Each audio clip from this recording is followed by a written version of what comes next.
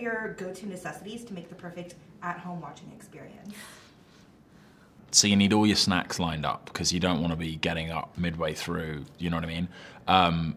Please go to the bathroom before the movie starts, you know what I mean? Because 7 minutes in, sometimes I'm just going to the bathroom, you think, come on. You need your beverages lined up, whatever that is. Lighting's key, you know, like the right lighting, I think. Depending on temperature, you might need a blanket, you know, or a sweatshirt on hand, you know. I think that's pretty much everything.